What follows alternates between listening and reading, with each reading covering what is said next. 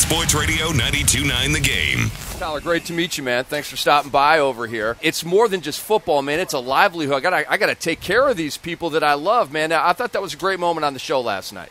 Yeah, you know, what the game can bring to you, the opportunities to your family and, you know, your community back home, and not only for yourself, but you got to be able to respect the game and respect what it can do for you. And like I said, this is one opportunity that I got to take advantage of. Well, let's back up first.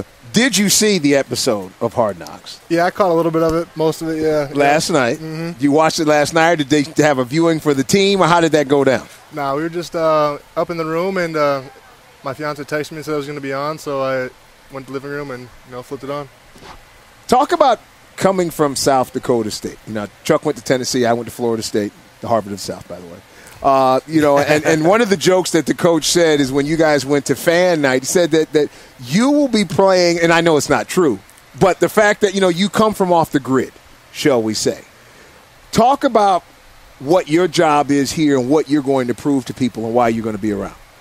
Just that, you know, there's talent everywhere, you know, in this in the U.S., whether it's from a Division I AA, you know, there's some D2 guys out there that make it, and, you know, put your mind to something, and if you really believe in it and you really work towards it, that, you know, anything is possible. You know, 6 years ago I would have never thought I would be here, but it's something that I put my mind to, and, you know, determination, and it drove me here. What's been the toughest thing about your first camp? Just that, you know, adapting to a lot of the techniques that they're teaching here. You know, coming from a smaller school, you know, your coaching. I was fortunate to have great coaching, but you know, you do little things a little bit different in the NFL. You know, they expect a little bit more out of you. Yeah, the scheme is there to help you make plays, but at the end of the day, you know, it's a physical game, and right now playing over a tight end and a six technique, they kind of want you, you know, being able to play two gaps and come off and make a play, and that's something that I need to work with the pad level and, you know, get better hands, and, you know, I think it'll come over time, but you know, it's a little bit of a struggle right now. Rookie linebacker Tyler Starr joining the Rick and Jamie show with Chuck Smith here from Flowery Branch at Falcons training camp. Tyler, there's a lot of competition in your particular position group. Talk about how competitive it is, any trash talking that's going on. You know, are Warlow and Bartu second-year guys trying to haze you? What's going on, man? You know, as being linebackers in this game, you know, you're kind of the, you know, the dogs out there. You know, you got to be able to, you know, kind of do a bit of it all. And you know, as far as our camaraderie as a linebacker core, I think we're all on the same page. We all know that, you know, we have to communicate, whether it's in pass dropping, you know, otherwise we're blitzing. But right now, I've been trying to soak up everything in from Bierman, Massaquoi, and just, you know, get any tip I can to, you know, become a better football player. Speaking of soaking it in, Mike Nolan, you know, is one of the great minds. And I know you don't know. I mean, you know he's good, but Mike is one of the top 5 or 6 guys in all the NFL when it comes to scheme, design, and so that means he also runs a pretty complex defense. Talk about where you are with learning what he's doing, or are you still kind of swimming in some areas? Because I think we saw where you and the coach were talking on the sideline. You thought it was one thing. The coach said, you know, it wasn't that. Read your keys. Yeah, you know, communication is huge, especially on the defensive side of the ball. You know, what Coach Nolan is so good at doing is our defense is so athletic that we can run so many different defenses and do so much with it, but with different personnel. So, you know, with us sending guys from different places, dropping guys from different places that you normally don't see with the defense, that's, you know, that, you know, straight up, you know, this guy's a defensive lineman, this guy is a true linebacker.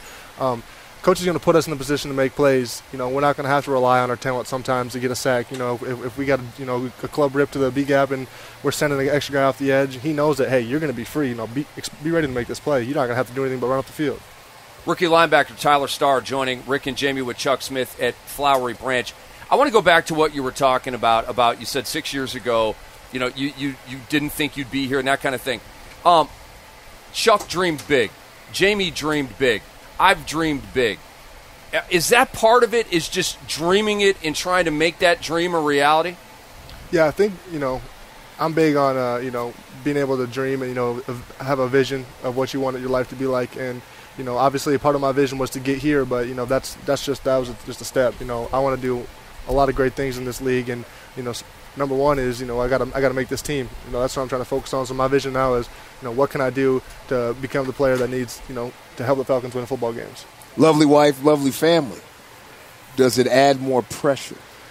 I try not to look at it as a pressure. I mean, obviously, there's pressure to provide for my family, but I use it more for motivational tactics. You know, I was fortunate enough to, you know, be blessed with a son and a fiance at the age of 23, and now I'm doing everything I can to, make their lives a lot easier and, give my son and family opportunities that I didn't necessarily have when I was a child.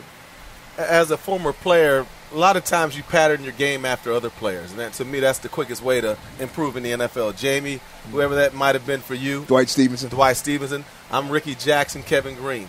Is there a player that you look at that you think that has your size and speed and those kind of dynamics that you pattern your game after, maybe? Say Chuck Smith. No, don't say that. Chuck He's bigger, stronger, faster than me, Jake. I was my dad being a Cowboys fan, and I was a big Marcus Ware guy, and also Julius Peppers.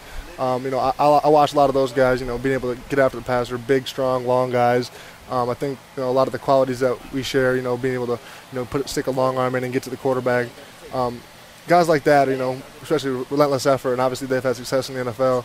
I try to, take a little bit from everybody, though. Aldon Smith is one of those guys that's real crafty. Doesn't have that super brute strength, but he finds ways to get the quarterback. Google Chuck Smith. We've got Tyler Starr, rookie linebacker for the Falcons here at Flowery Branch on the Rick and Jamie Show with Chuck Smith. Who's the funniest guy in this team? Rashid Hagman, by far.